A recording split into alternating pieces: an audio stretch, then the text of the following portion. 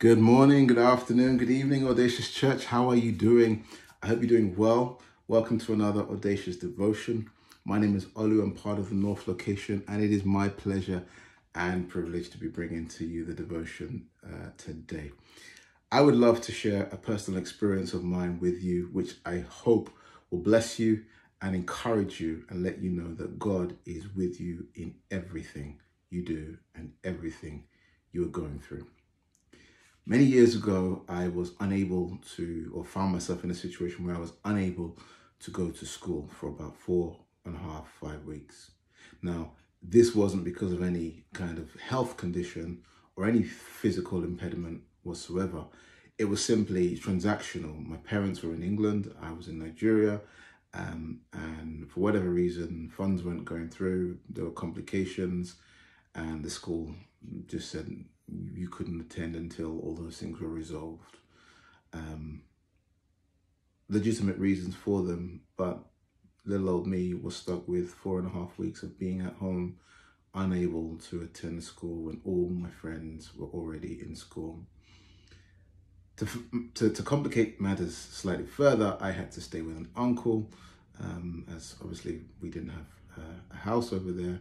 And my uncle's house was, well, it was a flat, and it was a small flat. I could probably run to and fro in about 2 seconds, slight exaggeration, but you get the feeling. He didn't have much in his house either. He didn't have any games consoles or games of any sorts because he didn't have kids. There were no mobile phones in those days, so none of that to play with. He didn't have a TV. Furthermore, he said, really don't go outside, A, because I was like 13, 14 at the time, and B, he said, you with an English accent walking around, somebody will probably kidnap you, and I don't need that on my head, so just don't go anywhere. So there I was at this young age, just waiting for a phone call, praying day in and out that God will do something and bring a change. I do remember one particular day, though, that stands out to me, and as I say, is really prominent in my mind till today, like it happened yesterday. I stared for a little while at a wall, and on that wall there was a plaque with a scripture, John chapter 8, verse 12, and I read it for you. It wasn't the whole scripture in it, but I read the whole scripture, and it says, Then spake Jesus again unto them, saying, I am the light of the world. He that followeth me shall not walk in darkness, but shall have the light of life. I do remember staring at the scripture so vividly for about 30 seconds, and God just spoke to me and said, read it backwards. So I did. This is what it sounds like. Life of light, the have shall, but darkness in walk, not shall me followeth that he. It brought a smile to my face pretty quickly for two reasons. A, it sounded like someone trying to speak English with a really important message, but couldn't quite speak English, but still conveyed the message. And B, it was just amazing that you could read backwards and it still kind of had the same meaning. But you know, more than all of this, something else happened. That in that moment, as I chuckled, the peace of God filled the room, and I just had the sense that God was there.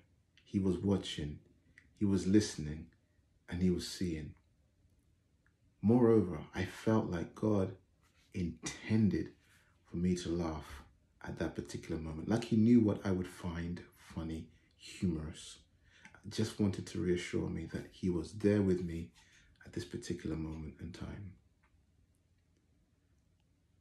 Another scripture that I love reading is John chapter 11, verse 35. Jesus wept.